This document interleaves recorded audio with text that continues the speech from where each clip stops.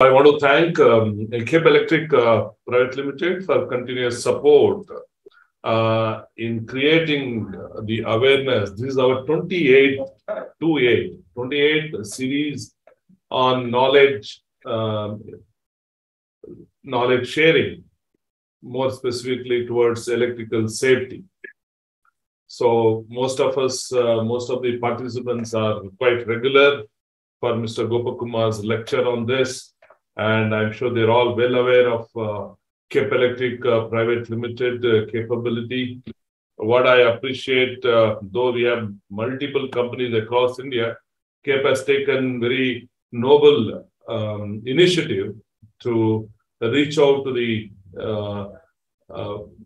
engineers across the country to how to do a best installation practices in electrical safety and many more, whether it is earthing, whether it is new standards and codes, international standards codes. So CAPE has done wonderful work on this.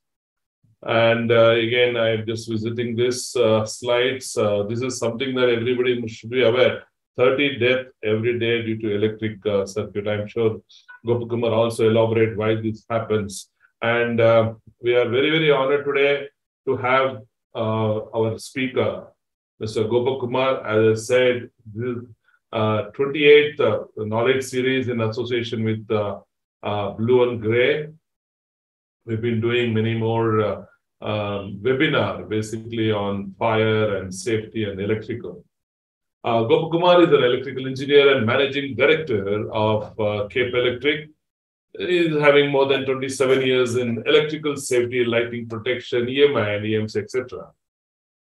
He has carried out hundreds of site studies on failure analysis of electronic equipments and hundreds of electrical accident analysis, including major fire accidents from electricity, and conducted more than 1,000 training in various countries on the subject of his expertise. He just recently returned from South Africa after giving a lecture to the international community. So he is not only addressing our Indian engineers, now he is an international face on standards and codes and best practices. And we are so happy to have him today. And is a member of all the best possible standards and codes and BAA's IEC.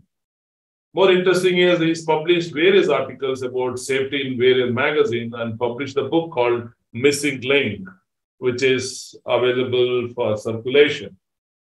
So Mr. Gopakumar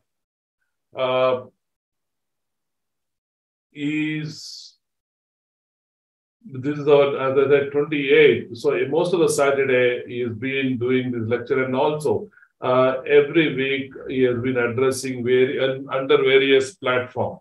So I would like to welcome Mr. Gopakumar to talk about our subject of the day, that is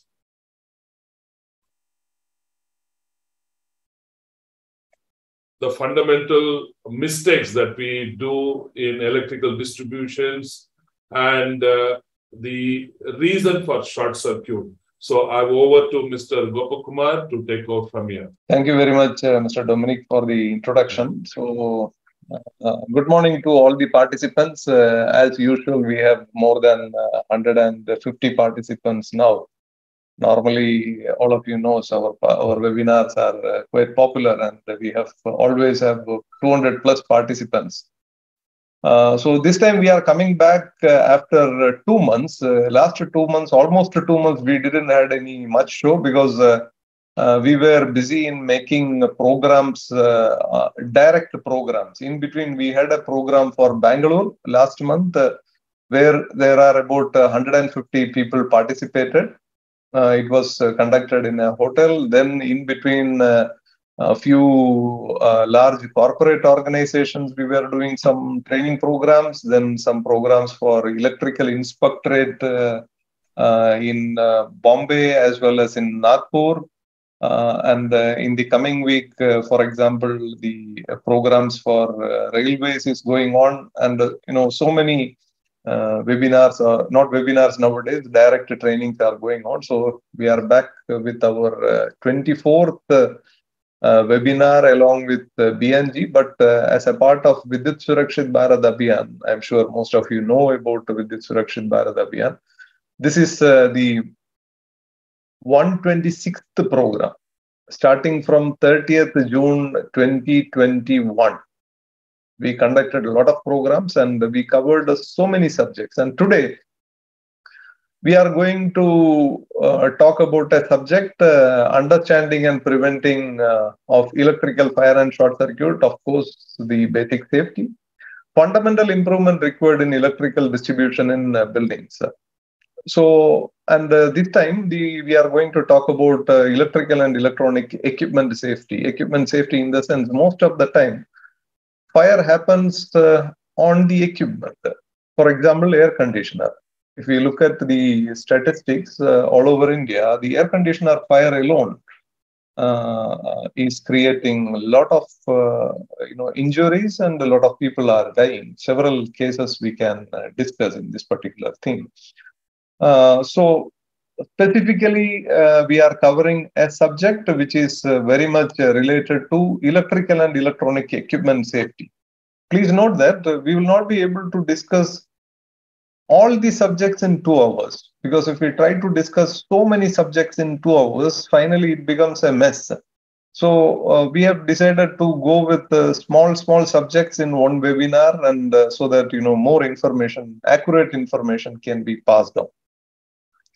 So today we are going to discuss about clause 4.5 of IS 732, which is basically protection of electrical and electronic equipment from voltage disturbances. There are 2 subjects, voltage disturbances and electromagnetic interference. So we are going to discuss only voltage disturbance. So basically, this is the clause 44.2 of IEC 60364 444.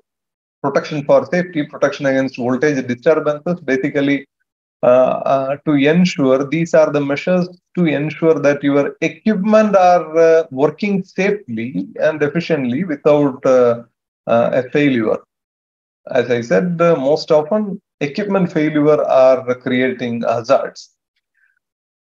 In parallel, we also should look at the standard IEC 60661, insulation coordination of equipment within low voltage supply system, part 1, principles, requirement and test.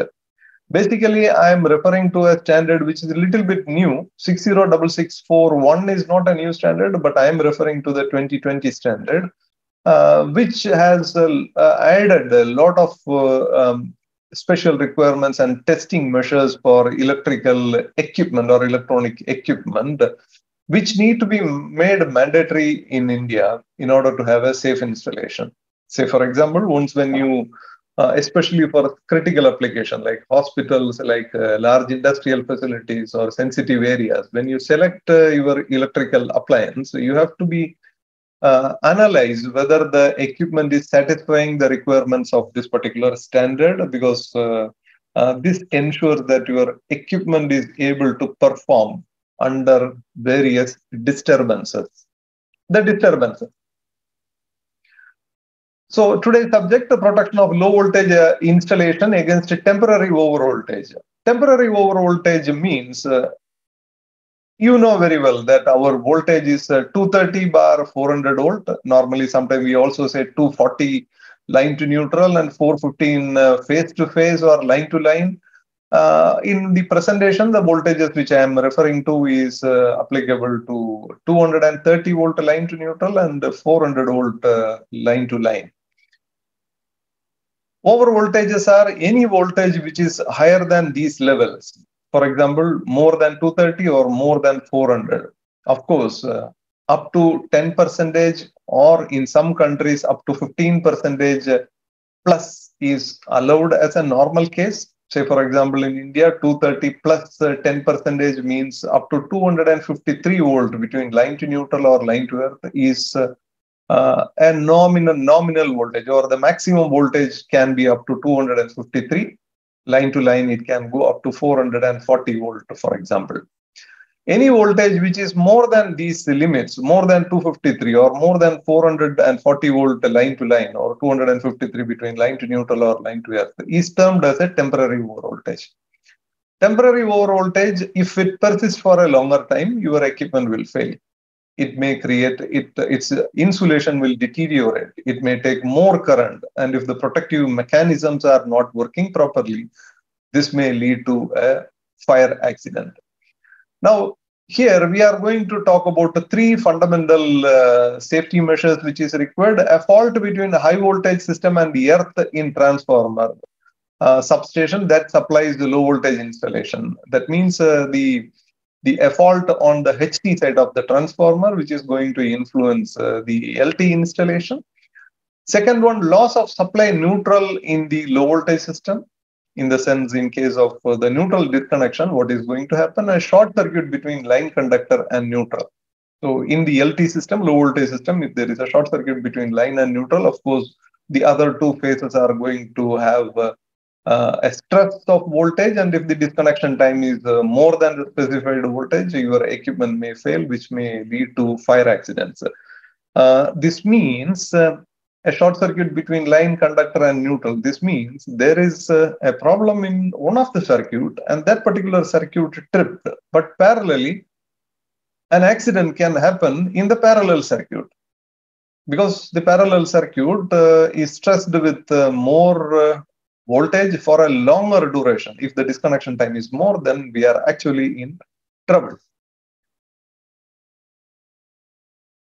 Most of our electrical installation, you know very well that, before electrical installation, all of you know that once when we use our wash basin at our house, we open the tap, wash the hand, the water goes to some kind of pit, or somewhere it goes to the earth.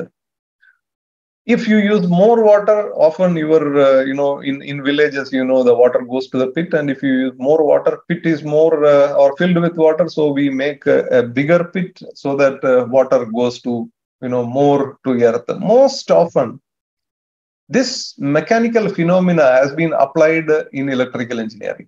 People think that all unwanted electricity, it should go to earth.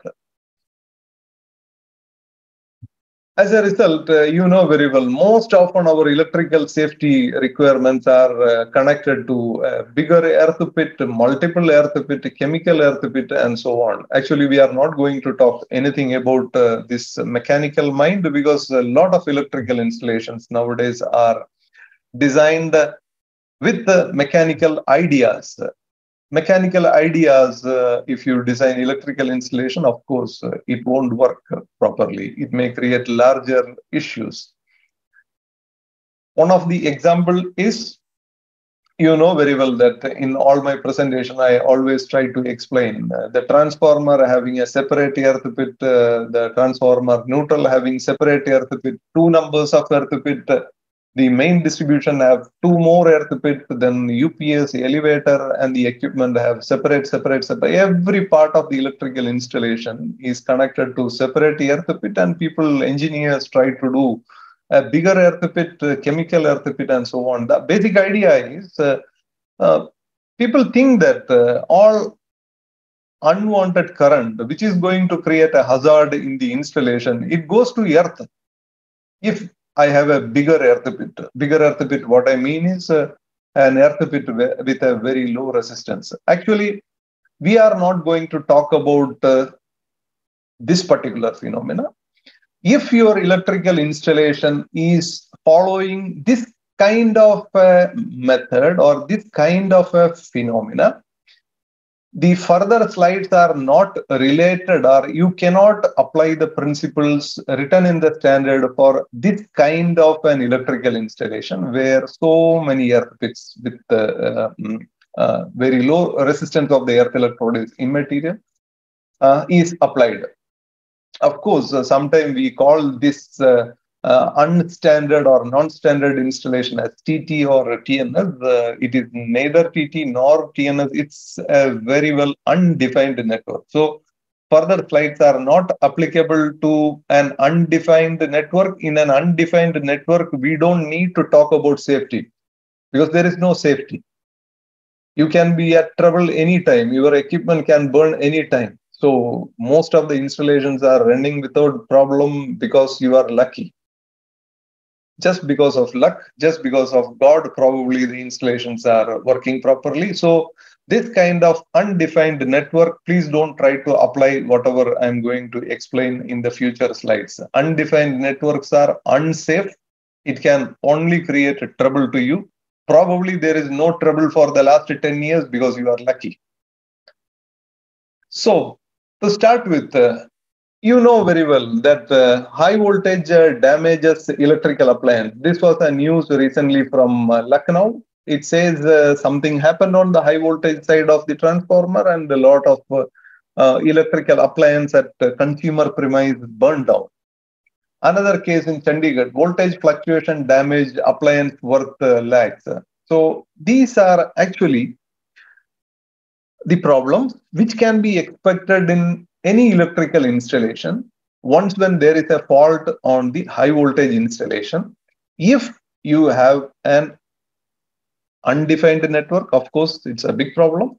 If you have no properly designed electrical installation, then these such problems are expected. I'm just showing a picture. High voltage side of a transformer, body of the transformer which is connected to an earth electrode, high voltage side RE. You have the secondary side of the transformer, neutral of the transformer is connected to a separate earth electrode. You have the electrical installation. There are two dotted lines you can see here. This denotes a TNS system and the second one denotes for a TT system. Whenever there is a fault on the HT side of the transformer, one of the classic example is whenever there is a surge arrestor failure on the distribution or in an industrial premise, whenever there is a surge arrestor failure on the high voltage side of the transformer, lot of equipment at the low voltage side of the equipment start burning. The reason is once when there is a fault current through the earth electrode, it creates a high voltage or a voltage gradient is created at this particular location. This voltage gradient can be transferred to an equipment and your equipment may fail. It is going to create three issues. First is an over voltage, a stress on your transformer low voltage winding, a stress on your equipment, a stress or a shock voltage between the equipment and the local earth. These are the problems which are expected. U1, U2, U3. In the presentation, probably you will be seeing U1, U2, UF, but just to be sure that U1 means the stress at the transformer low voltage winding, U2 is the stress at the equipment, UF is the shock voltage. Now, IS 732 has specified under any circumstance, the shock voltage in an installation shall not exceed this particular graph. Your installation can be a low voltage, a medium voltage, a high voltage, extra high voltage, or whatever it is. The maximum allowed shock voltage is as per this particular graph. I just put it in the table.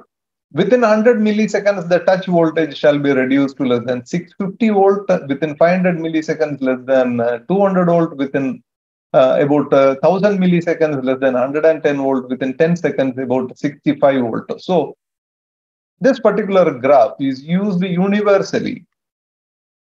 IS 732, you can look at this particular picture. What it says is, against shock, the first safety measure is the shock voltage within the installation where people are living, where people are working, must be reduced to lesser than this particular limit. You can see on the x-axis the time of the duration of the fault, and on the y-axis you can see the fault voltage. Fault voltage, say for example, 800 volt, 10 milliseconds.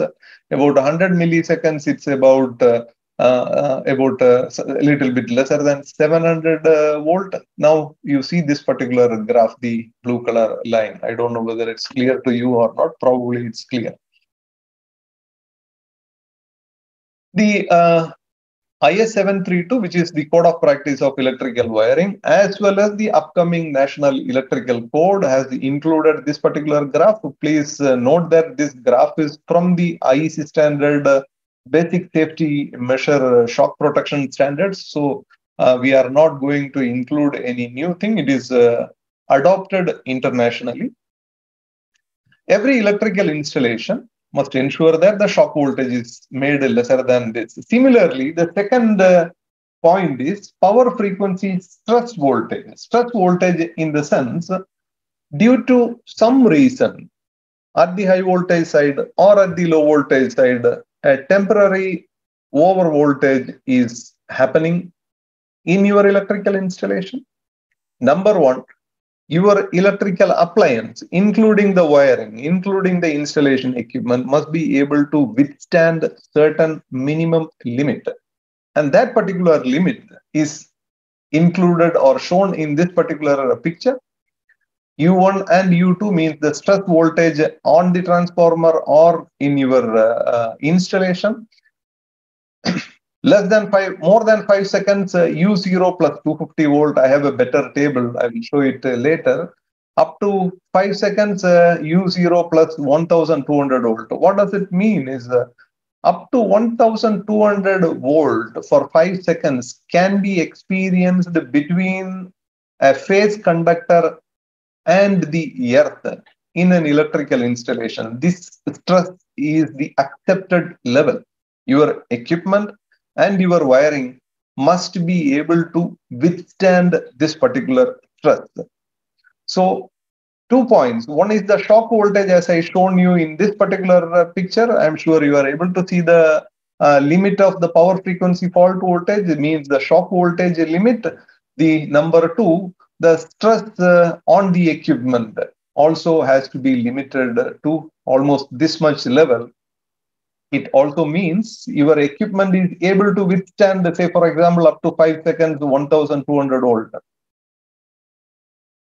When you buy an equipment, when you know that your equipment can withstand only 1200 volt plus 230 volt for up to 5 seconds, you must ensure that the voltage which is going into your electrical appliance due to various reasons are limited to a level lesser than this. Otherwise, your equipment may fail.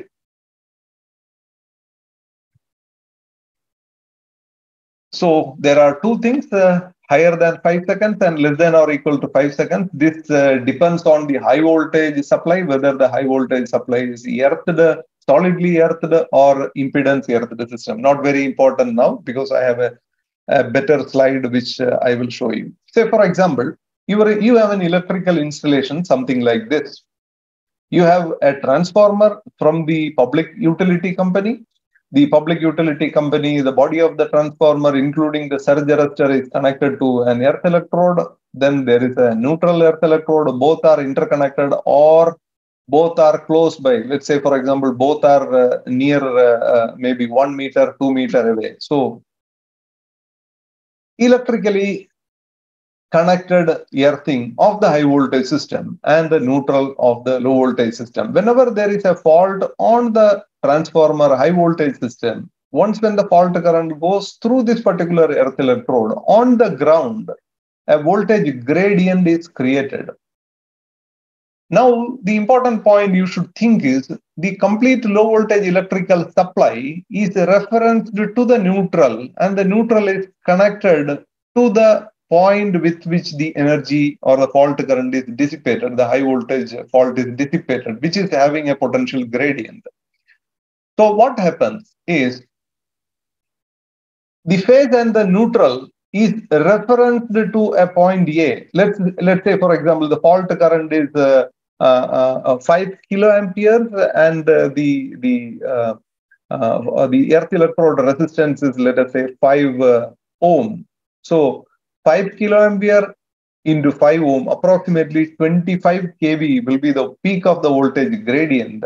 Now the line and neutral are stressed or referenced to this 25 kV. That means the line and neutral are at 25 kV, whereas the body of your electrical installation is connected to electrically separated place. As a result, this one is at zero potential. Basically, between the body of your equipment and the phase and neutral conductor, you have a voltage stress. And if your equipment is unable to withstand this particular stress, of course, your equipment is going to fail. We are going to look at these voltage limits and some of the techniques which can be applied or which is recommended in the standard to get rid of this particular problem. The other issues are, the first issue is a high voltage fault. The second issue is the loss of neutral. In case of a loss of neutral is nothing but from between your house and your transformer, the transformer supplying energy to your electrical installation. If there is a neutral disconnection, the other two, some of the phases may experience a voltage between phase and neutral. You may experience a voltage up to 1.73 into U0. So approximately about 440 volt or 400 volt can be experienced. The phase-to-phase voltage will be applicable under this condition in your single-phase electrical equipment, depending upon what equipment you switched on, depending upon what kind of equipment are connected to the other phases. Basically, two phases will experience this much voltage to the respective neutral. And if this voltage is not disconnected before certain time, of course, your equipment is supposed to fail. The third issue is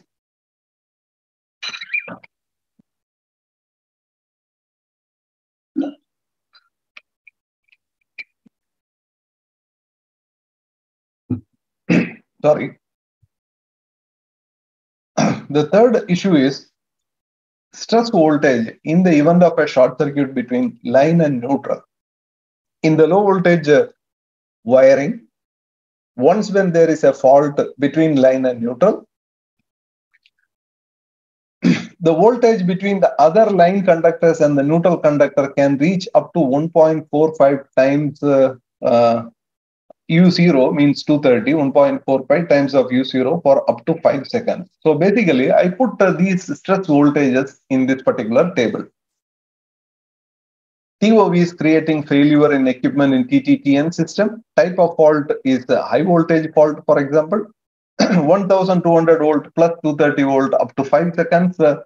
This is applicable between line to PE, means the protective earth, applicable for a class 1 equipment, of course, because class 2 and class 3 equipment doesn't have a protective earth or doesn't need a protective earth.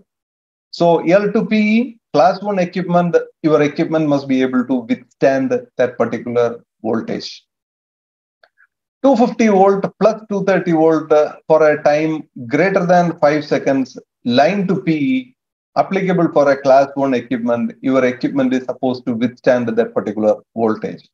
So basically, your equipment is supposed to withstand the two conditions mentioned here, both the voltages 1200 or 250 plus 230 volt. Of course, the electrical designer or the energy supply company shall ensure that the voltage is limited to a level lesser than this. Don't cross 1200 volt. It should be lesser than 1200 volt. Then only the system will work. They have to make that particular arrangement. In case of an industrial installation, the electrical designer shall ensure that the voltage applied to your equipment is limited to a level lesser than this particular stress voltage. This is number one. Number two, when you select your electrical equipment, you ensure that your equipment is able to withstand these voltages. So on one side, your design ensures that the voltage is limited to less than 1200 volt. On the other side, your equipment is able to withstand 1200 volt up to 5 seconds. So by this method, you are able to achieve safety. Please note that this is applicable to between line to PE, line to earth. Loss of neutral is between line to neutral up to 440 volt can happen for an unlimited time. Of course, this time, unlimited time, it depends it is number one applicable for a public electricity distribution system. You have to report the problem to the electricity board. Somebody may come after an hour or probably after 2 days to rectify the mistake. That is why I put unlimited time. Generally, in developed nations, this kind of the voltage, the time restrictions are given in the standard. Say, for example, 10 minutes or 30 minutes, not more than that. But if you have this kind of a system, in order to safeguard your equipment, please note that this is applicable for both class 1 and class 2 equipment. The only chance is to disconnect the supply. There are voltage relays available. You can put a voltage neutral disconnection relay is available. You can put a neutral disconnection relay and you can trip your shunt trip, or you can put a contactor and trip the supply. So this is the safest method. But technically speaking, in an industrial installation, this kind of a situation is very, very rare. Of course, for public distribution, this is especially public distribution overhead line, this condition is quite normal. Also in public distribution, if the joints are not proper, then such problems are expected. The third issue, short circuit between line to neutral. Please note that this is applicable between line to neutral. The first two are between line to earth. The third one is between line to neutral up to 335 volt for 5 seconds. You can expect a temporary over voltage between line to neutral, both for class 1 and class 2 equipment. And here your equipment must be able to withstand the stress voltage. So if we leave the second case, the loss of neutral, in an industrial environment or in a critical environment like a hospital or a data center or BMS or instrumentation system, you should ensure that equipment operating with 230 volt or 400 volt is able to withstand 335 volt between line to neutral for 5 seconds. It must be able to withstand, no compromise on that. Similarly, the second one, for example, 1200 volt plus 230 volt between line to earth, applicable for a class 1 equipment, your equipment must be able to withstand. You also should ensure that your design should be made in such a way that the voltages are limited within this tolerable voltage and duration what I have mentioned. If the voltage and duration, if the design is not taking care of it, of course, more voltage comes and your equipment will be in trouble. This 5 seconds comes from the disconnection time. Disconnection time is established in the standard. You can see here, TN system. First of all, there is an electrical network. There is a transformer. As I told, I am talking with 230, 400 volt system. Kilowatt hour means the point of commencement of supply. Up to kilowatt hour, it is the scope of the electricity supply company. If you have a public distribution system, of course, if you have your own transformer, then from the high voltage side onwards, it is under your scope, applicable for industrial and commercial premises. In the fixed part of the electrical main distribution circuits, the disconnection time maximum allowed is in case of TN system 5 seconds, TT system 1 second. The load circuits, the final circuits, 63 amp socket outlet devices or 32 amps fixed equipment, the disconnection time specified or made recommended in the standard. These are the maximum recommended time. Please understand. In TN system 0.4 second, in TT system 0.2 second. Actually, the 5 seconds of, say, for example, in a line to neutral short circuit, 335 volt, which is shown in the previous slide. Say here, line to neutral short circuit, 335 volt, 5 seconds. Line to neutral, applicable for class 1 and class 2 equipment. It comes from the disconnection time of TN system 5 seconds. But please ensure or please be sure that this time in the main distribution circuit up to 5 seconds is recommended for the safety measure called as protective equipotential bonding and automatic disconnection of supply. Here, protective equipotential bonding means the metallic parts in your building are interconnected in such a way that there is no fault voltage, or the fault voltage is limited to a level lesser than this particular limit. And if you are not making protective equipotential bonding, then of course this 5 second and 1 second is not applicable. You have to go for the time which is of course specified in IS 3043. 220 volt fault, you are supposed to disconnect within 0.17 second. So this time which I am showing is from IS 732, but please note that these disconnection times are applicable for the safety measure called as protective fault protection is achieved by protective equipotential bonding and automatic disconnection of supply. If protective equipotential bonding is not carried out, then the disconnection times are quite faster. Similarly, in the electrical installation, voltage impulse withstanding capacities or insulation coordination is also an important subject. Insulation coordination in the sense we are using different kind of electrical equipment and components in our network, starting with the meter, then we have a main switch, then we have sub switches, we have the bus bars, we have the meters, we have the wires, we have the switches, sockets, and the fixed installation, and we also connect some of the socket outlet devices, we connect some appliances. So here, this part of the electrical installation is categorized into three: mains incoming, fixed installation number 2, connected device number 3. Category 4, category 2, category 4, category 3, and category 2. This means the electrical appliance used at the origin of installation or point of commencement of supply must be of category 4.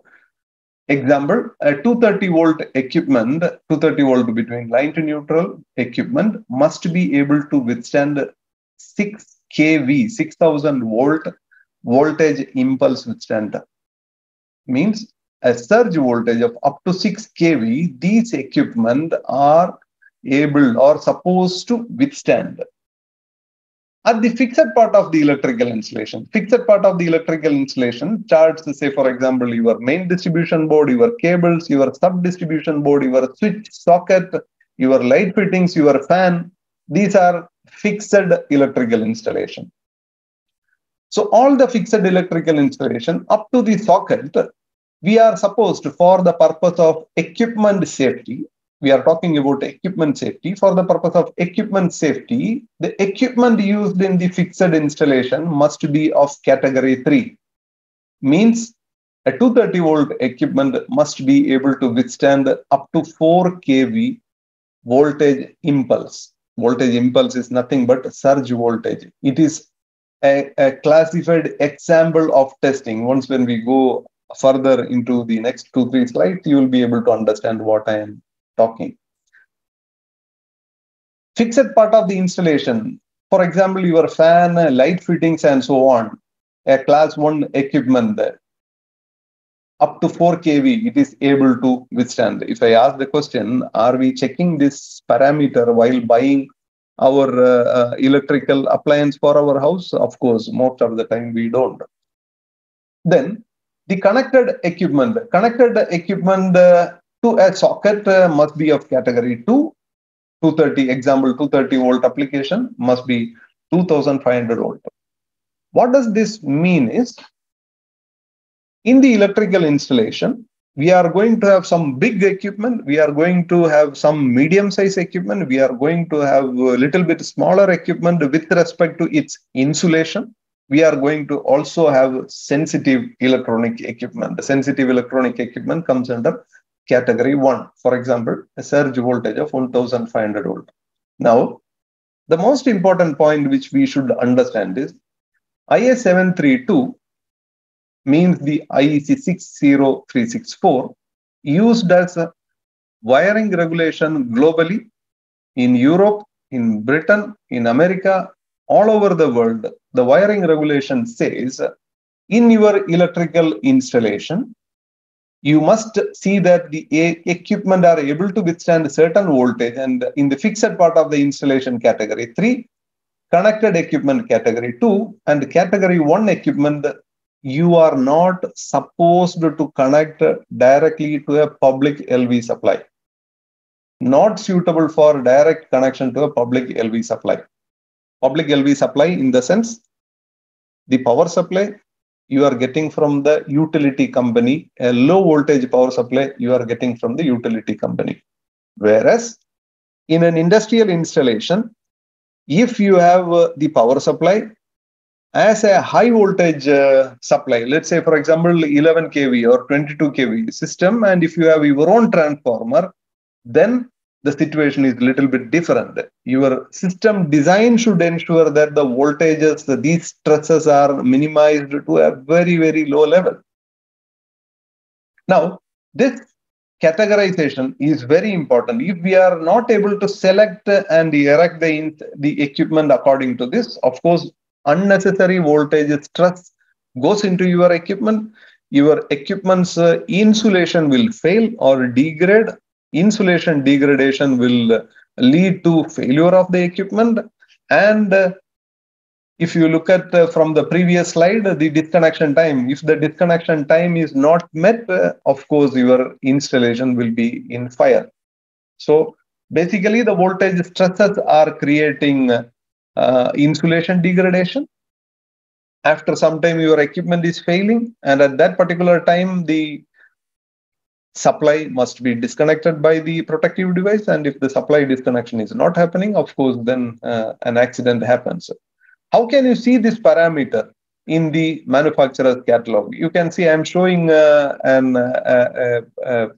MCCB catalog, over voltage category, according to IEC 610101, category 4. This is a multimeter.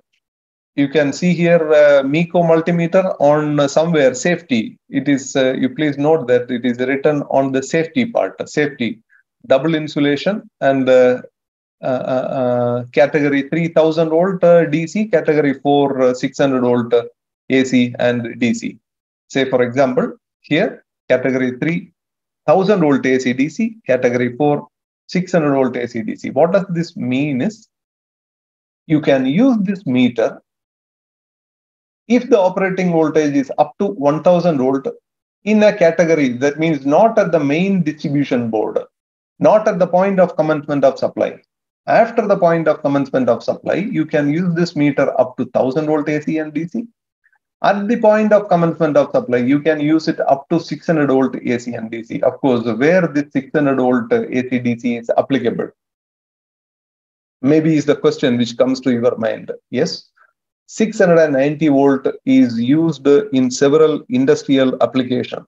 Say, for example, all the wind turbines, the large wind turbines which is working in India, more than 200, 300 kilowatt onwards. Nowadays, the wind turbines are even 2-3 megawatt.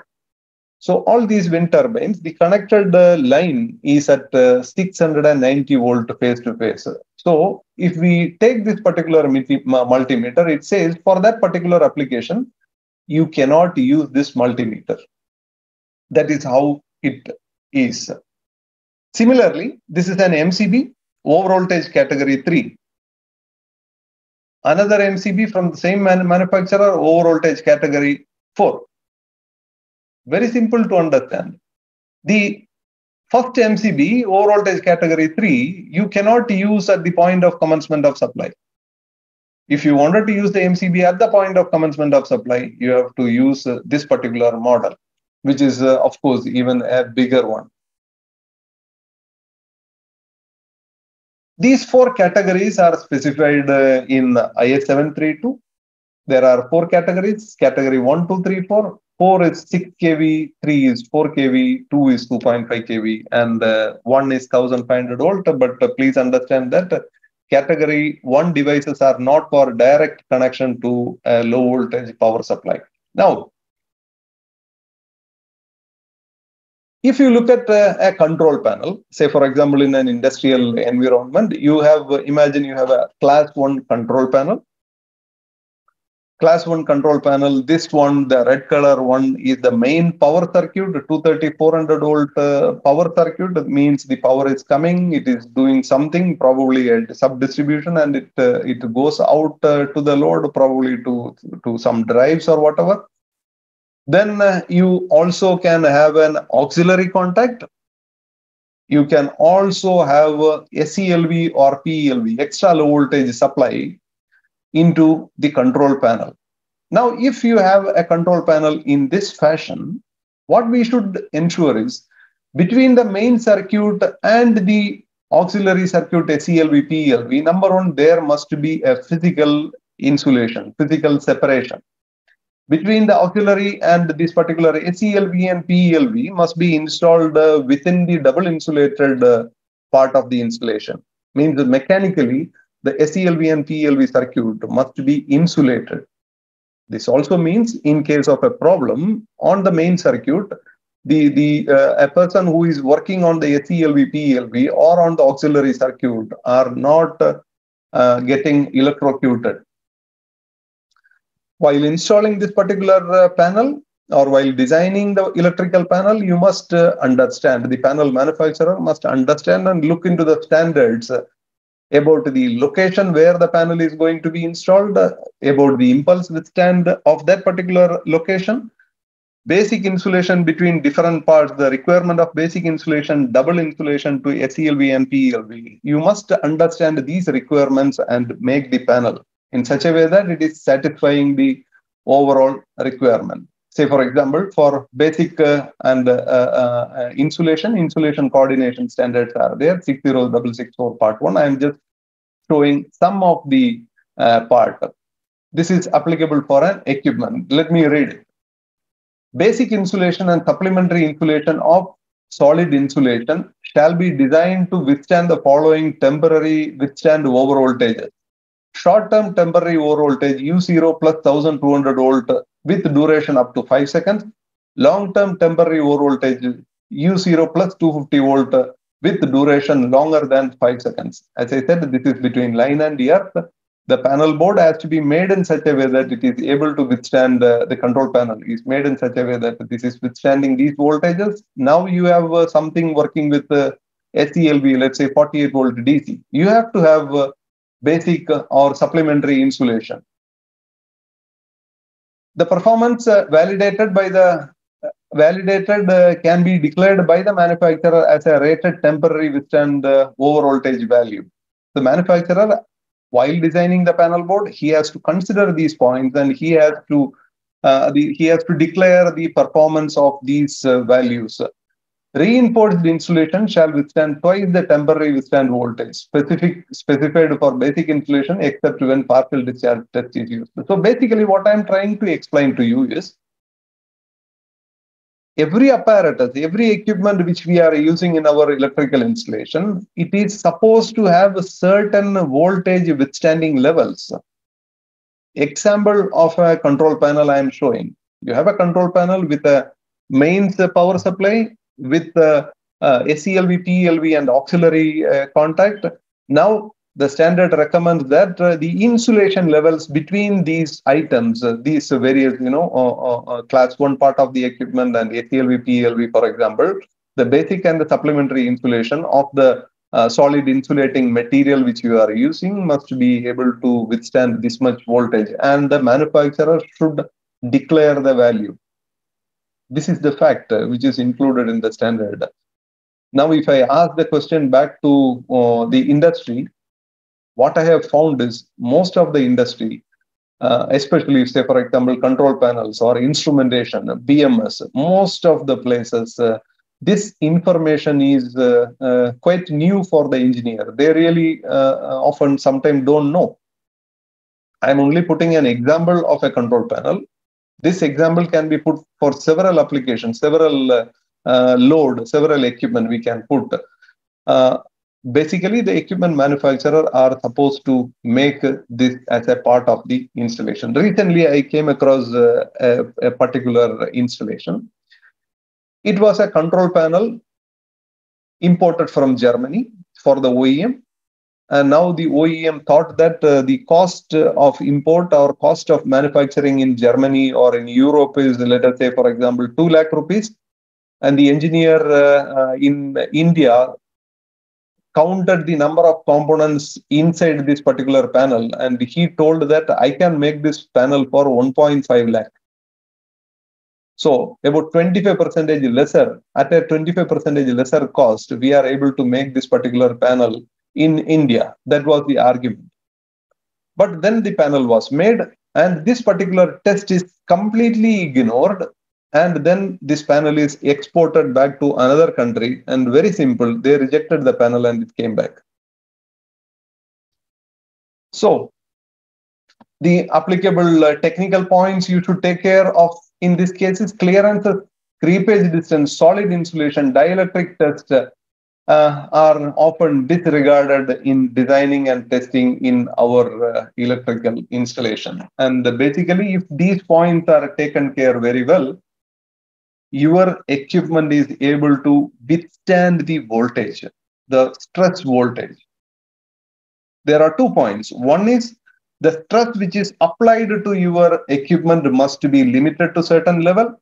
Number 2, your equipment must be able to withstand a certain level. This level is here, which is written U0 plus 1200 volt between line to neutral up to 5 seconds, or in the previous slide, which I have shown you. Now, electrical separation. Electrical separation is a protective measure in which basic protection is achieved by basic insulation. Fault protection is achieved by simple separation of separated circuit. Very simple to understand. You have the incoming. You have an isolation transformer. With the isolation transformer, the secondary side of the circuit you are isolating. As a result of this electrical separation, lot of problems which is existing at the input side of the isolation transformer can be solved at the output side. But as I said earlier, if your equipment withstanding levels are unknown to you, then this simple separation also may not work. At the output side of the isolation transformer, for shock protection, IT system, unearthed systems are recommended. I'm sure most of you know that there are some news in the media, there are some videos in the YouTube which says an young entrepreneur or an young company has invented a shock-proof panel. And they demonstrate that after putting this particular special panel, even if you touch the live conductor, phase conductor, nothing happens to you. Or even if you touch some of the live part, there is no shock. It's not a magic. It is called as isolation, simple separation. You use a small isolation transformer, you separate the electrical appliance. Now, the purpose of this, explaining this particular subject is, the IS 732 make some recommendation.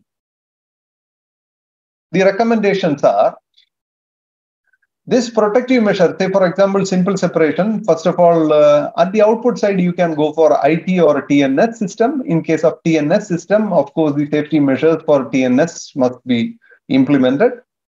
In case of IT system, this protective measure shall be limited to the supply of one item of current using equipment supplied from one unearthed source with simple separation. The electrical separation is first of all recommended for one current using equipment. One of the example is solar PV, the inverter of solar PV, or say for example an UPS, because the UPS, rectifier part of the UPS is unable to withstand some voltage or unable to withstand because it has got sensitive electronics. You make an electrical separation. As a result, you ensure that your equipment are able to withstand. When more than one item of current using equipment is supplied from an unearthed source, a simple separation, the requirement of Annexure C of IS 732 shall be met. For example, all equipment meet the basic protective measure, live parts are insulated completely, and it can be applied for voltage up to 500 volt. Separate wiring system is required. If you are not using separate wiring system, then you have to take care of some of the mechanical damages which may arrive, and special requirements are there. The exposed conductive part of the separated circuit shall not be connected either to the protective conductor or exposed conductive parts of the other circuits or to the earth. It means you are having an isolation transformer, which is technically called as electrically separated circuit. Output of the isolation transformer, you are going for a unearthed system called as IT system. You have enough number of electrical appliances connected to this separate electrical supply. Under that condition, the earthing shall not be connected to either the protective conductor, the exposed conductive part of these equipment, means the body of those equipment shall not be earthed. It shall be floating. These are the requirements. Now, some of the application which we can see is solar PV, especially the inverters which is used in solar PV, the UPS and so on. We can apply this technique to several electrical appliances. As I said, there are some claims which is coming. Somebody invented a panel, a black box, which is protecting against all the problems or against shock and all. It is nothing but electrical separation. Now, there are some products which is claiming some unnecessarily or unrequired, not at all required specifications. Say, for example, products creating trouble in an installation. One of the product which already created trouble in the market and which is going to create more trouble in future is digital grounding system or digital grounding. If you Google, you will be able to find out more information. Digital grounding system, the companies claim that this equipment is directly from the God. It saves all your electrical safety problem. It saves all your equipment problem. It is a static charge eliminator. It reduces neutral to earth voltage. It detects surges and convert it into heat energy. Equipotential bonding is done. Electrodes, earth electrodes are not required. And whatever the electrical trouble which you think in your mind, there is a solution with this particular device, is the claim of the manufacturer. What they do is there is a plastic box.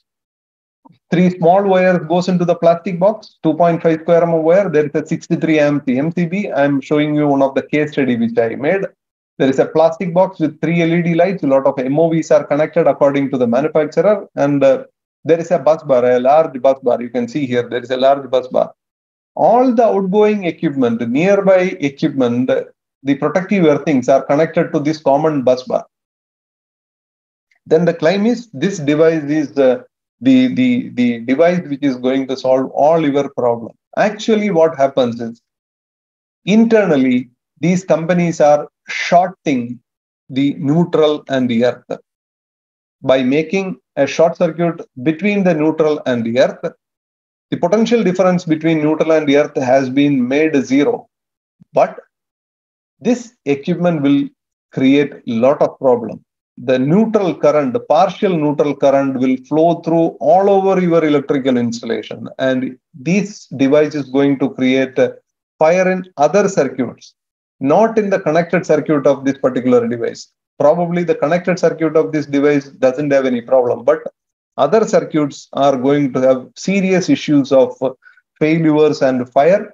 If my request to people, those who are using it or those who are going to buy this particular device, please think twice before buying this.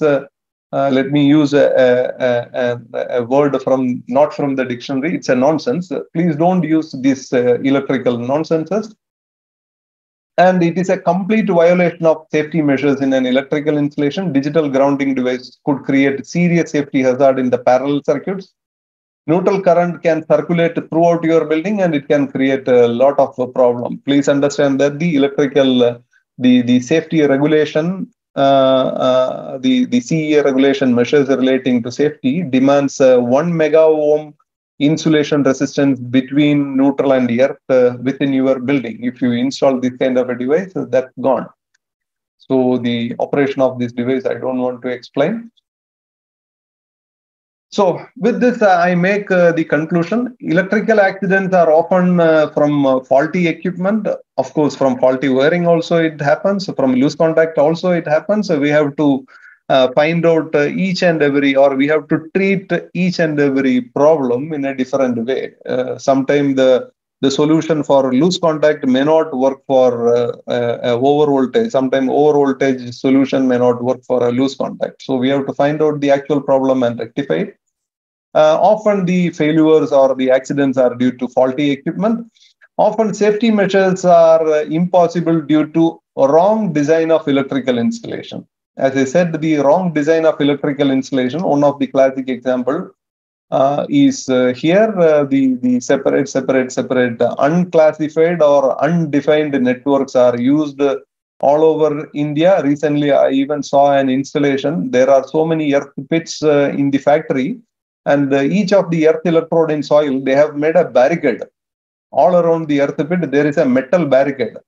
So, and they claim that we are making additional safety for earth electrode so that people are not going near to the earth electrode and nobody is touching the electrode. So, these undefined networks, of course, is a danger. While selecting the equipment, we ensure that the equipment safety measures are fulfilled, especially in critical applications like hospitals and industrial system. In residential, of course, it may take some more time for such kind of equipment to come out, but industrial and especially hospital areas, already the equipment are there. But what I wanted to tell you is if you go for a cheaper device, of course, you may not get these things. Equipment are deteriorated, resulting in accident if you don't take care of this device. So this is the conclusion. Now I would like to take you to a different subject. All of you are aware that we were taking classes for almost 1.5 years. More than 20 or 24,000 people have participated in various programs with the Surakshit Bharat Abhiyan, as well as the webinars conducted along with BNG. Lot of participants started asking, why don't we start an association? Because for electrical engineers, there is no association, an all India association to take care of the increasing the knowledge levels or increasing the electrical quality of the electrical installation. As a result, last few months we were thinking of making an association. Finally, we decided to make it, and the association is called as National Federation of Engineers for Electrical Safety. The association is almost to be registered. Probably within 2 days, the registration will happen. So the purpose of the association is to improve the quality of electrical installation, create awareness, skill development, and improve safety measures. Support CESC, the electrical, the chartered electrical safety engineer. Various state governments are implementing chartered electrical safety engineer. Our association, if it works well, can support engineers to become chartered electrical safety engineer in a good way, in a knowledgeable way. Work on new technologies such as solar and electric vehicles. And then a very important subject, facilitate accreditation system for engineers and provide better employability. Accreditation system in the sense, globally, qualification by government agencies are rolled out. Now the ISO standards are recommending to go for accreditation system. The association can become an accredited agency so that the association members can be accredited by the association for various jobs such as designing, erection, testing, and so on. We can also support in standardization, R&D, and test laboratories. With this mind, we started an association. Of course, not only me, along with me, several several engineers are there. So we request you to become a part of the association. Of course, you will get intimations very soon. With this, I would like to stop the presentation. If you are interested to listen to me, or if you are interested to hear anything about the association, you can write to me by email or by mobile phone. So gk@capeindia.net or 996252244. With this, I would like to stop the presentation. Over to you, Mr. Dominic. Thank you, sir. Congratulations. What a great news. The need of the hour. National Federation of Engineers for Electrical Safety. So, as you said, there is no federation or a forum or an association, non-profit association for electrical engineers. We have association for electrical equipment manufacturers, but not practicing engineer. We do not have the platform. So what a great news. And it's, I would say, the biggest Diwali gift by Mr. Gopakumar or by the set of engineers who decided. So it's a gift to the nation, a National Federation of Engineers for Electrical Safety. And what I like that facilitate accreditation system for engineers for providing better employability. Yes, we don't know who's qualified, who's certified today when you do an employment. I'm sure it's a great movement. It probably it's a revolution that is happening in the country. And, you know, our Prime Minister keeps saying, you know, self-reliant India. And what do you call that? It's a movement that we can create under the Prime Minister's guidance and the Ministry of Home Affairs. So we will come back to you more detail about the society, and I'm sure this will be launched very soon in the month of June. That's the target that I'm looking. And congratulations again for Gopakumar to give a great gift to the entire engineer community as a Diwali gift. But make sure that you have a very safe celebration during Diwali. And let's move on to the questions that is being there in this question box. So we will try and conclude by 15-20 minutes. That's the target to conclude at 12:30. I'll quickly go on to the important question. Is it possible to say residual current device can prevent a fire? This is from Esther Tamis. Yes, of course. If we are talking about earth leakage also can lead to fire. If you have an RCCB of 300 milliampere, the RCCB will protect from fire due to earth leakage or earth fault.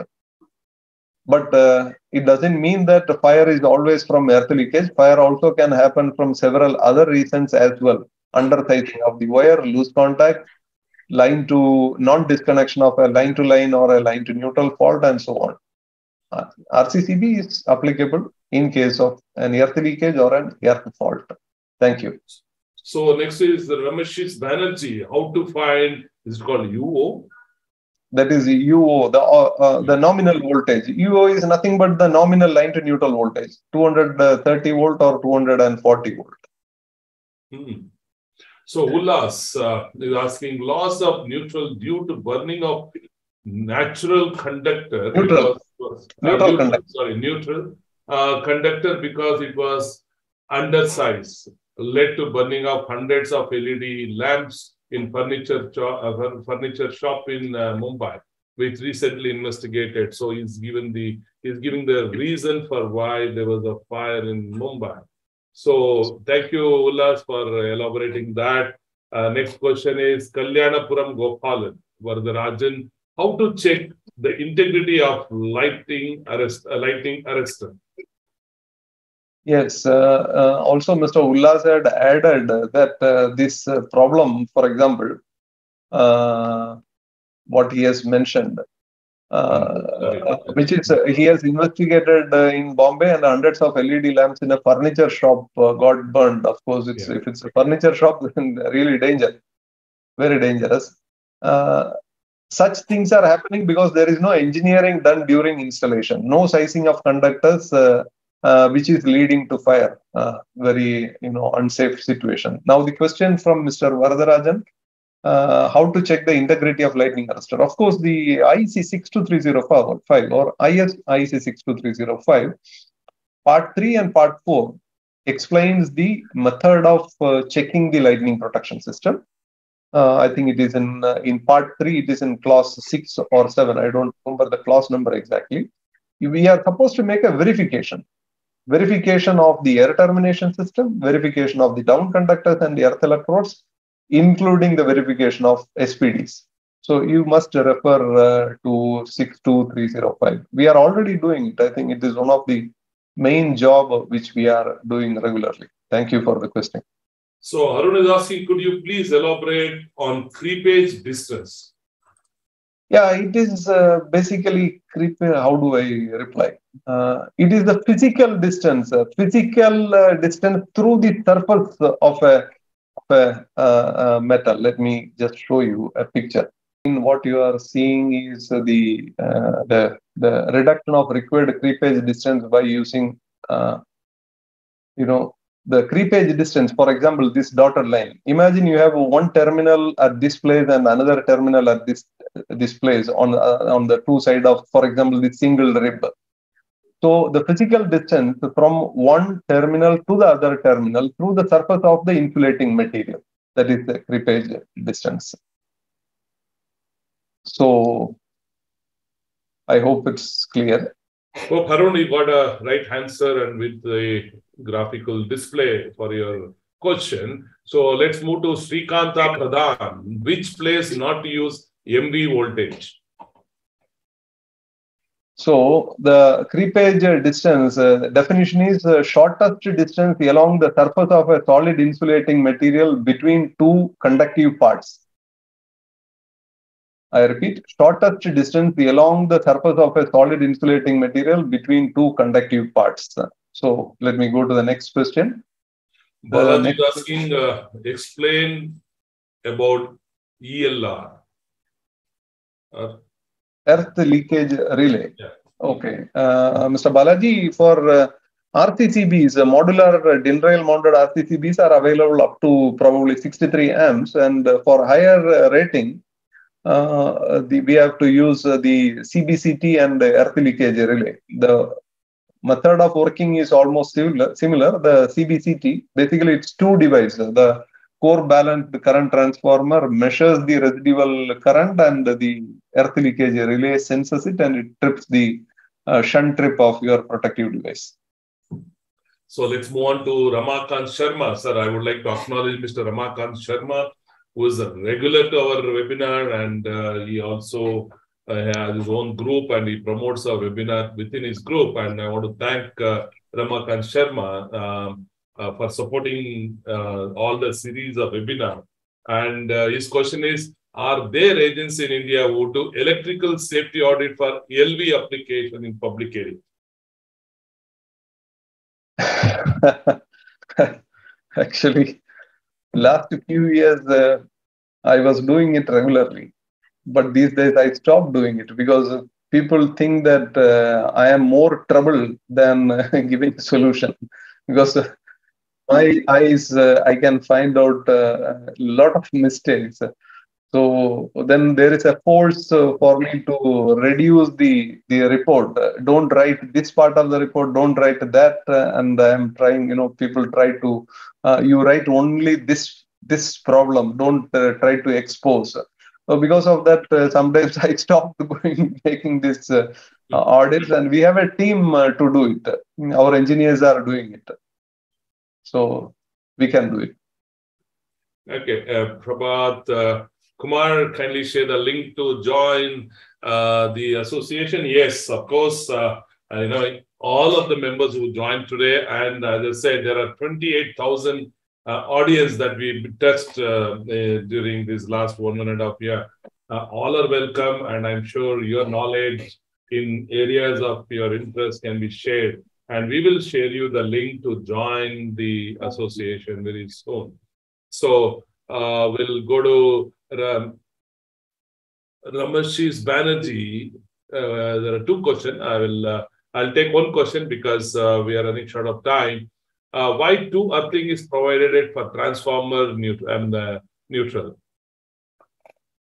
Mr. Banerjee, this is the misinterpretation. Nowhere in the standard or in the regulation it is written to provide two separate earth electrodes for a system. Unfortunately, this is a misinterpretation of the standard or the regulation. now your second question, TT or TN is reliable. Of course, TN is subdivided into TNC, TNCS, and TNS. TNS for industrial premise, and TT. Of course, the regulation or the rules in India do not recommend TT, but of course, TT is also a safe system. Both are safe. It depends the kind of safety measures you are implementing in these systems. And he's also asking how to stop providing multiple earth pits. Malpractice is of providing multiple earth pits. How do we stop? More education. Creating more awareness about the correct methods of safety. This is the only way, which we are regularly doing. So Komal Duria is asking to separate P conductor and N conductor. Do we have to run two separate conductors on the earth pit? No, you have to run two separate conductors, one for neutral and one for PE conductor. Both has to be connected to the neutral of the supply transformer, not to the earth pit. Both the PE conductor and the N conductor shall be connected to the neutral of the power supply, and the neutral of the power supply shall be connected to the earth, depending upon your application. If it's public distribution, yes, of course, to the earth electrode. If it's a large industrial application, to an earth grid. So this is how it is. So Durga Prasad Shet is asking, what is the difference between floating neutral and earth neutral?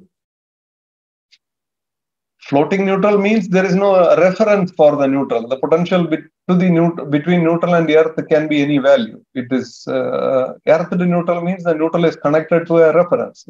So the potential of the neutral with respect to the reference is 0. Very interesting question from Suresh Babu. Under what conditions body of UPS or a solar inverter should not connect to earthing? Yeah. I think that the presentation is misunderstood.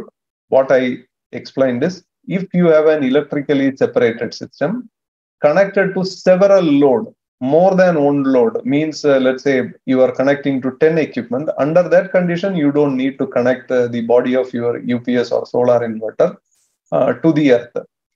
Whereas, if you have only one equipment, the system is a little bit different. You can connect. So if you are talking about a solar inverter, which is a single equipment connected to an isolation transformer, of course, the body of the solar inverter can be connected to the PE conductor. Okay, Qasim Sheikh, suppose we don't have proper earthing from utility provider, can we install our own earth pit near the house? You've seen this practice in villages. Yeah, if the utility is not providing the earthing connection, then we are supposed to go for a TNCS network. We are supposed to use the neutral of the power supply as the earth fault return path, TNCS. You can see this in the clause 4 of IS 3043, as well as in the regulations 14, 15, and 16. Prabhat Kumar Singh, kindly elaborate the temperature created by short circuiting between phases of 415 volt bus bar at human distance of 1 foot. Temperature created by short circuit between.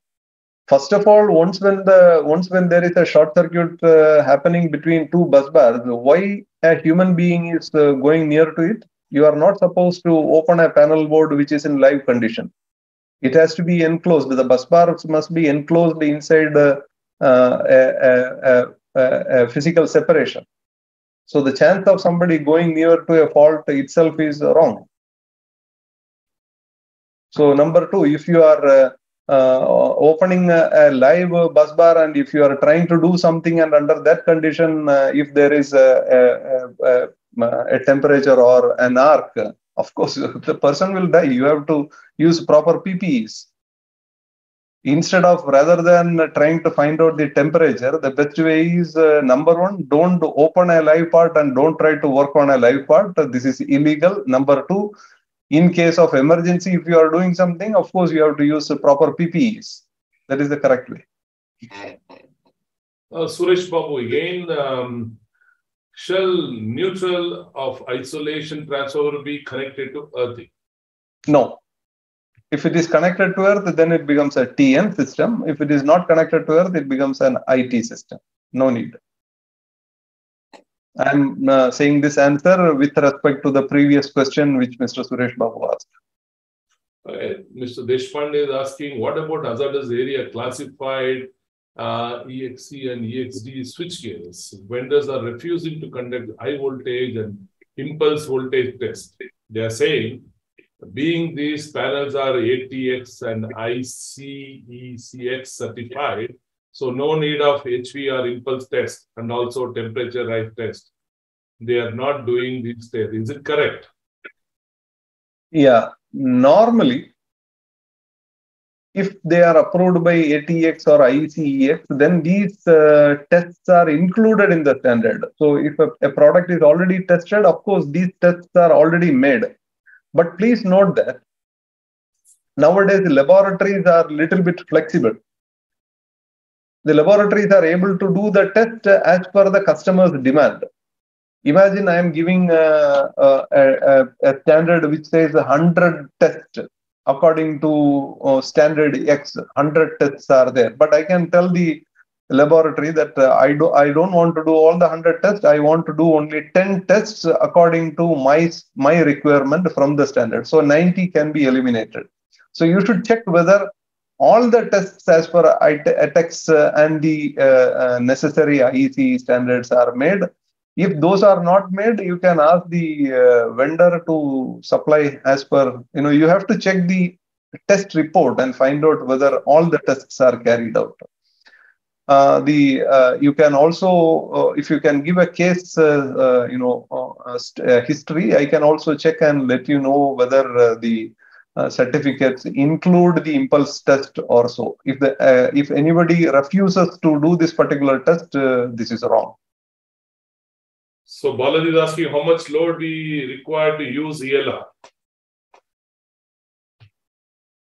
The CBCT and ELR, probably that is a question. There is nothing like a load situation. Normally, for example, if you have a fixed installation, and if the fixed installation need to be protected against fire, a 300 milliampere disconnection is required. And if the load is, let us say, for example, some kind of furnace which is operating a higher current, probably you can use ELR. There is no restriction that up to this much load you should use ELR. It depends on the kind of the application. So Krishna Kumar, can you provide the list of tests that are required to conduct MCC and PCC? Yes, this is actually included in the upcoming National Electrical Code. I don't remember the test, the name of the name itself I forget. There are several, starting with the insulation resistance, there are several. It's there on the part 1, section 17 of the upcoming National Electrical Code. So Mr. Ramakrishna is asking to address loss of neutral protection over voltage modules which can be added to incomer MCB are available in the market. Not very popular. Eaton and Legrand provide these modules. I think this should be popularized and made mandatory. It's a suggestion there. Correct. What Mr. Ramakrishna says is correct. The neutral disconnection relays are available. In case of neutral disconnection, the relay trips the supply. So, Mr. Marutesha, already we have different earth system. Now, how to regularize? So, how to regularize the earthing system? You should analyze, or you should appoint a consultant who is strong in the subject. He has to analyze the kind of earthing system which you are using, and you have to modify it. So, Ullas, many installations I have come across isolation transformers where neutral and ground conductor are shorted. Does this not violate the standard? Isolation where the neutral and the ground conductors are shorted. No, it is not a violation. If the neutral at the output side of the isolation transformer is earthed, then the output side becomes a TN system. You can use a TNS, you can make a TNS system. The secondary side neutral must be connected to the common bus bar The bus bar, which is along with the incoming power supply, you get the PE conductor, and you must connect the secondary side neutral to the same PE conductor. So Jesus is asking why most in constructions project installed earthing. If no earthing installed, what will happen? Actually, the question is not clear to me. All installation, earthing is mandatory, but the problem is don't think that earthing means earth electrode. Earthing means a conductor which is for the fault return, and the conductor's potential must be equal or similar to the earth potential, so that shock. Earthing means equipotential bonding. Probably we can think in this way. Earthing doesn't, or earthing has little to do with the earth electrode in soil. So every installation must have earthing, means equipotential bonding. So Ullas suggesting type testing depends upon the agreement between supplier and buyer. So he's complementing the answer that we gave. So we move on to Jay Kumar Gupta. There are two more questions we have. Recently, there was a serious fire in a 220-volt UPS system for thermal power plant equipments at Ramagundam. Having 295 kWh alkaline batteries of 1.2 volt and 450 kph. Majority of batteries charged. Can you please elaborate on probable cause of fire? Also, can you facilitate in investigating this cause of fire? Jay Kumar Gupta. Actually, the question is not very clear whether the fire has started from the battery or from the inside the UPS or whatever. But we can help you in investigating the cause of fire. You can please send a mail to us. We will help you in this case.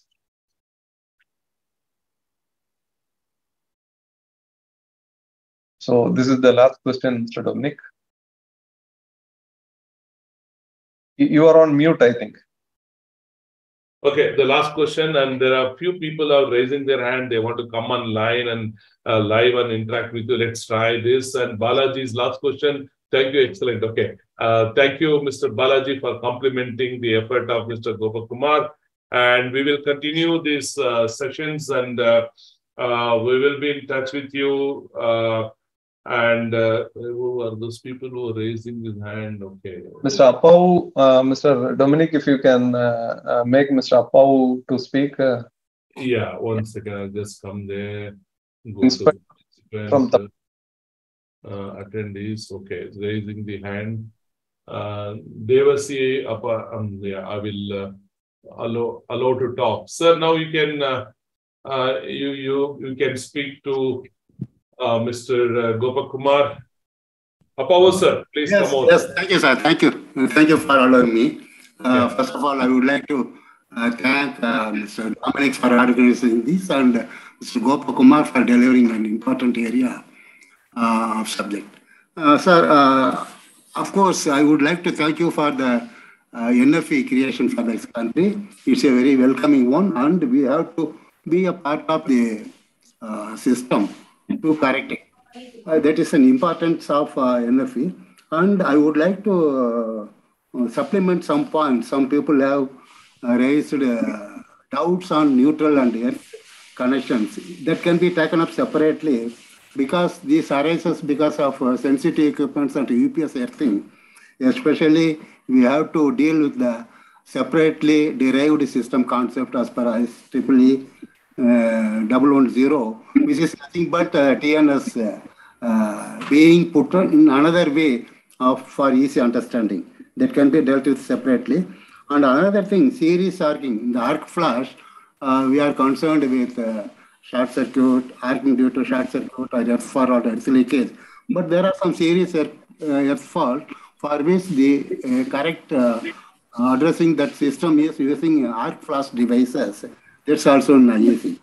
And another thing, regarding HV test of transformers, I would like to say that regulations provide acceptance of manufacturer's test certificate with regard to the high voltage testing. Because it is expected that a high voltage device cannot be subjected to frequent test. It is something like stressing, putting over stress on the windings. So once the manufacturer provides that, we can accept. The regulatory authorities are empowered to accept that LC test certificate, provided it has got some NABL accreditation and they have some standard accreditation system of this country. This is what I would like to add, supplement to Gopa's today's seminar. And I would like to congratulate Gopa for his sincere attempt in bringing unity among all engineers at the national level and to clear to make more transparency and to make the system effective and to be supporting the enforcing authorities with an ultimate aim of removing hazards and putting an end or minimizing the fire hazards or electrical hazards in this country. I congratulate you, sir. My best wishes for you to come up with this novel initiative. Thank you. Thank you. Thank you very much, sir. You are always a support and an inspiration to us. Most of, I really started learning because of you or because of your, started because of you. So you are the guru. Thank you very much, sir. And Mr. Appavu is also supporting very much in the association, making the association. Thank you. We will bring it up. Great, sir. I think Devis, Devis sir, you are there. Yeah. Is it, I'm audible, sir? Yes. Okay. Thank you, Gokumar sir, after seeing you after a long time, and Mr. Dominic. It was an excellent technical session, and coming to the point now, because I have so many points to ask, but I know the shortage of time. But missing link, you put it very perfectly for your book, because of loss of neutral, and that is a majority of the cases accidents happen because of this in particularly LV system. So coming back to the point where you talked about substandard control panels. Now we, from my experience in the industry, it is L1 because the lowest price, and then you get a lot of panels manufactured by the substandard suppliers. How do we, is there any, I know it is not an easy way to control, but this categorization of an insulation level. So can you give an insight to this, how to take care of this particular thing? Sir, first of all, it's actually a complex scenario. Right. Most of the users are negotiating for the cheap product. The whole story starts from that. Nobody seriously looks into what quality is required. Rather than that, what the cheapest, who can give the cheapest. As a result, the derailing of the quality starts there. Right. Number two, the engineers, those who are in the R&D department of, I know a lot of companies, those who are, they are sometimes trying to copy something and trying to, a real R&D is not happening. In the name of R&D, copying and reducing the cost is sometimes meant as R&D in a lot of companies, which is not absolutely correct. The only way is to have a common standard for everybody. Everybody should follow the same standard. Compare apple to apple. As a result, there is nothing called one is expensive and next one is cheaper. Everybody is on the same platform. We have to pay price for a quality. Right. Slowly, also, sir, the next point is these are carried out by engineers because of non-awareness. Non-awareness is also one of the reasons. If people are aware that these are important points which changes the scenario, they will follow. So we have to create awareness. See, there is just to bring it one more point here. Actually, what happened in the LV system, the control panel, people take it as granted that, okay, it is LV, so I can go with any manufacturer. And unfortunately, there is a place where everything, the bomb sits and then start fire. So thank you, sir. Thank you very much. So can we have Prabhat also to come online and speak to Gopakumar? Thanks for your time and valuable information you have shared during your conversation since last 1 hour. Okay, so in continuation to our my last question regarding short circuit temperature faced by one person, just sitting at 1 feet. So the person was working on MCC panel. Okay, that MCC panel was completely isolated, but its incoming bus bar was live. Okay, unfortunately, that your SFU got shorted, and hence your incoming bus bar was received a short circuit current, and person was injured due to short circuit voltage temperature. Okay, so can we imagine that particular time what temperature he must have received? Actually, it's very difficult to imagine or very difficult to calculate. We can calculate, of course, but if you are talking about the temperature in the conductor is going to create a failure in your equipment, of course, it depends on the insulation. For example, XLP insulation temperature has to be maximum 275 degrees centigrade and so on. But I don't know whether you are talking about an arc or you are talking about a temperature on the conductor or whatever. I would request Apau sir also to have you if you have. Thank you. Actually, as you said, the exact temperature is not only the criteria, because in every electrical arcing, the temperature go up to sun's surface temperature. It can be of order of 5 times the sun's surface temperature. Several that is not measurable, but the duration is an important event, because in lightning, the phenomenon ends up in microseconds, and in relay clearing, fault clearing, OCPDs, it may go up to less than a second. So it's a duration and the fault level available. We can't clearly establish the exact temperature to which it has been, the person have been subjected to. It all depends upon the blowing away of material, because copper, even a steam, a water can expand to 1,000 times that, its volume. You imagine the copper molecule getting expanded during arc and splashing on the face of the operator.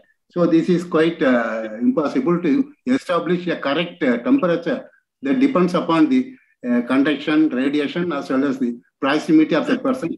That's why people propagate use of PPE devices, etc.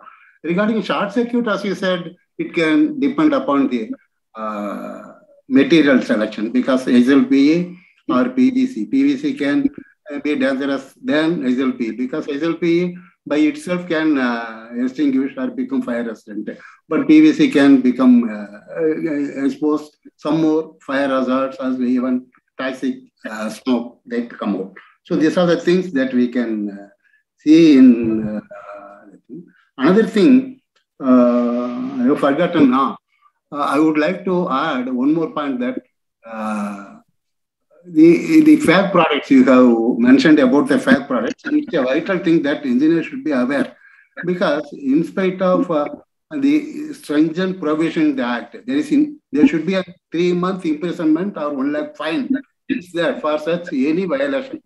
But is it practically happening? So we people have to empower, we have to support. In the developed world, the NGO organizations are supporting the statutory authorities in such a way that in a developing country like ours, India, we have to support the statutory authorities in empowering them and punishing such fake product producers and users.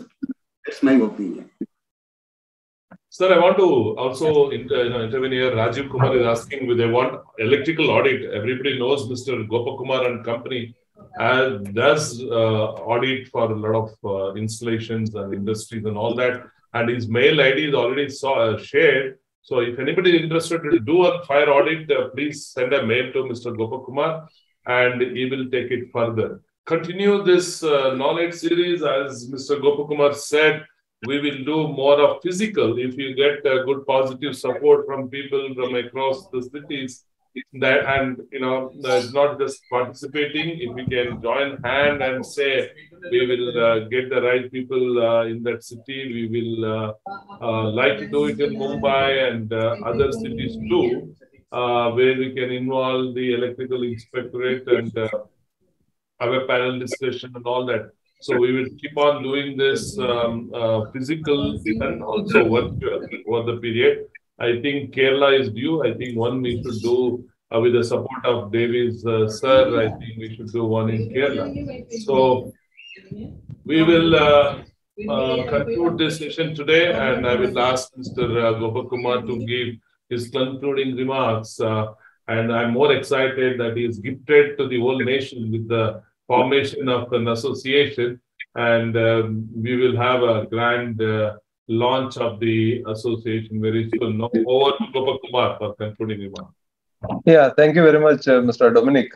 Actually, the idea of this association came from mostly from the engineers working in the electrical inspectorate.